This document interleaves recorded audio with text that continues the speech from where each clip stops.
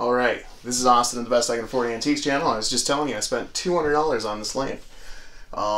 It's a reproduction of a Tiffany lamp. I thought maybe Handel, but I don't see any Handel marks. Handel lamps are typically marked somewhere on them. I've looked over every inch of this piece. I'm sort of the opinion that it's from the Unique Art Glass Metal Company from, I believe, Brooklyn, New York.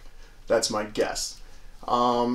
It's already been valued by an auction company well into the thousands of dollars.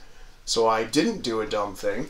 I spent $200, and if this goes to auction, which the auction company said they would be happy to handle it for me, could well make thousands of dollars. So, yeah, this is Austin, the Best I Can Afford Antiques channel.